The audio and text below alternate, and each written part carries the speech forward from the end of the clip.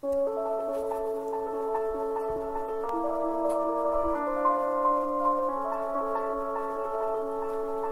there. Welcome to this lesson on part writing basics. And we're listening to a recording by Arvo Part. Part writing doesn't actually mean to write like Arvo Part, but it's still nice to listen to this piece. So in species counterpoint, you've had some practice writing for 2 voices. Now we're going to add 2 more voices to that, creating the standard 4-part writing that is common in theory courses. And those 4 voices from highest to lowest are the soprano, the alto, the tenor, and the bass, satba. So a lot of the things that we've learned about writing for 2 voices will also apply to writing for 4 voices. Voice leading is another name for part writing because you're leading those 4 voices carefully so that they form chords with each other and that they create interesting lines. So voice leading is the art of leading the voices through the harmonies. Here's an example of some 4-part voice leading in the key of F major.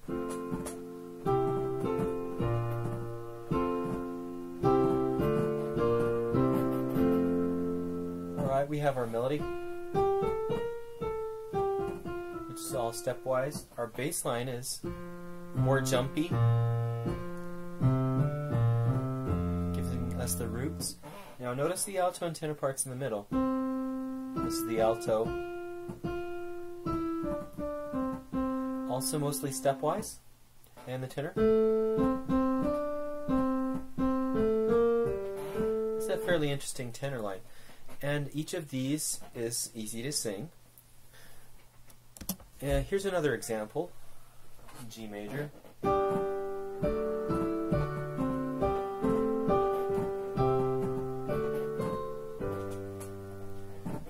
This is nice because some of the inner voices have a little more to do, such as the tenor part.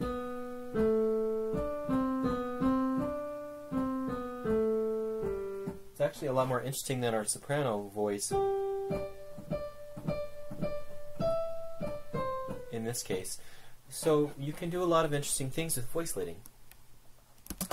Let's talk about some of the part writing basics that you need to know in order to do this, though.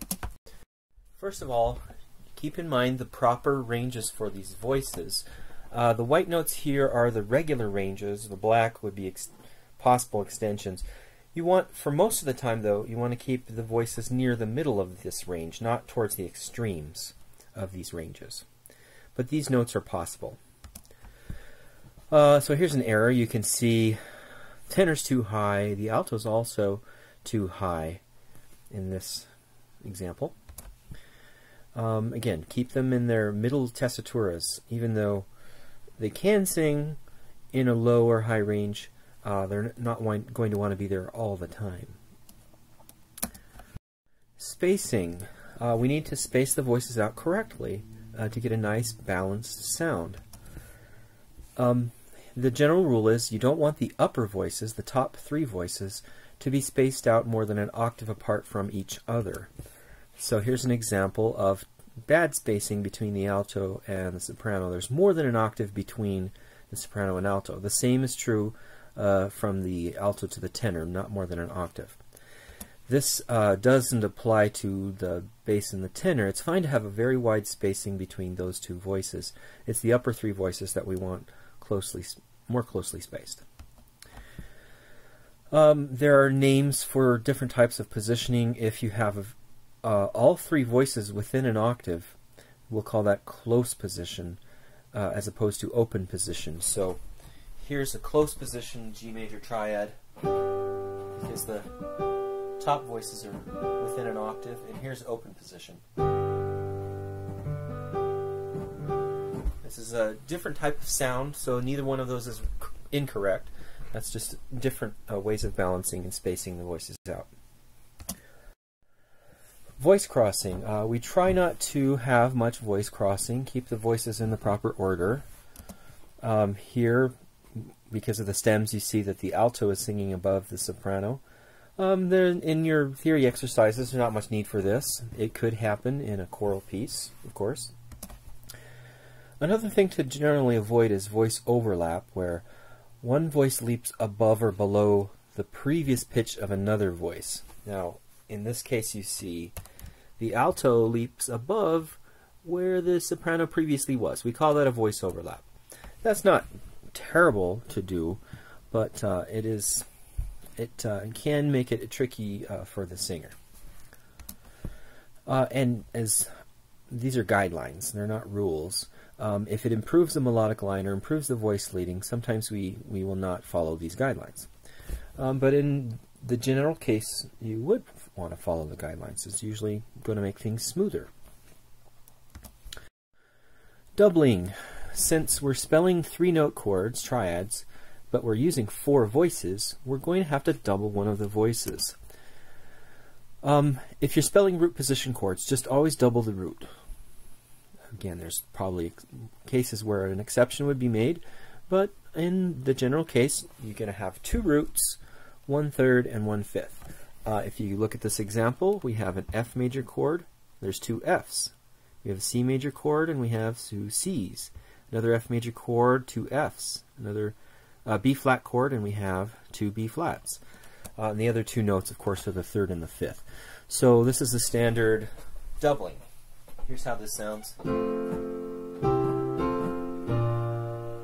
Gives us a good balanced sound with a strong root.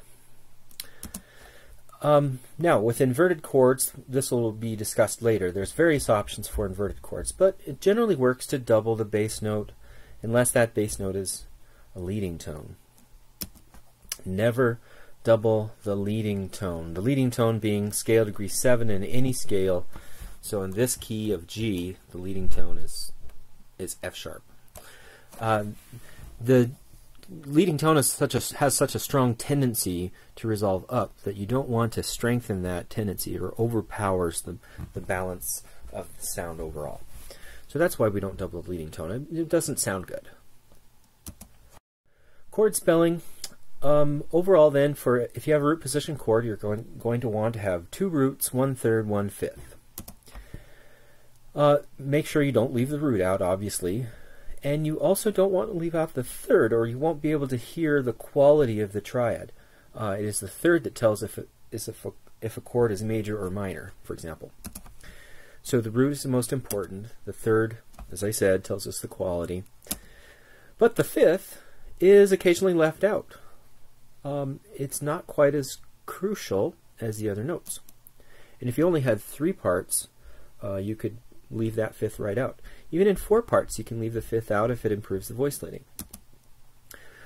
This would probably mean tripling the root, so 3 roots and 1/3. This is common at a final cadence. You might have a really strong root. Less common to have 2 roots and 2/3. Okay, so those are the voice leading basics, and I think you're ready for the quiz.